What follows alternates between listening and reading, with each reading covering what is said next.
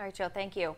Well, a man who claims he was sexually abused by two priests in the Diocese of Harrisburg in the 1960s is now filing a lawsuit against the diocese. This is after he turned down a victim compensation fund offer. WENY Capital correspondent Cody Carlson has the details of this lawsuit.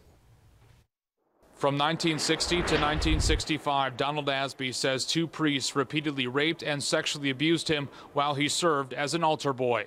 He's now suing the diocese, a former bishop and the current bishop, for punitive damages. Fondling led to masturbation, and from there to routine sodomy.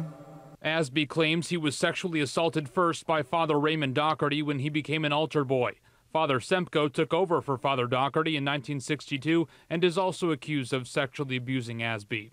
Asbee says a medal given to him by Father Daugherty alerted Father Semko that he was an ideal target. Little did I know that that very gift from Father Daugherty was the message to his successor, Father Walter Semko, that I was already broken in.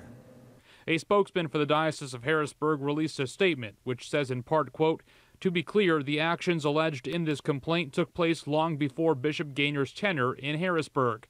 Bishop Gaynor has been open and transparent with regard to priest-child sexual abuse and had no knowledge of the priests mentioned in the lawsuit's actions until research was conducted during the grand jury process." The lawsuit says the defendants have 20 days to file a written response. The plaintiff has demanded a jury trial take place. Reporting in Harrisburg, Cody Carlson, WENY News.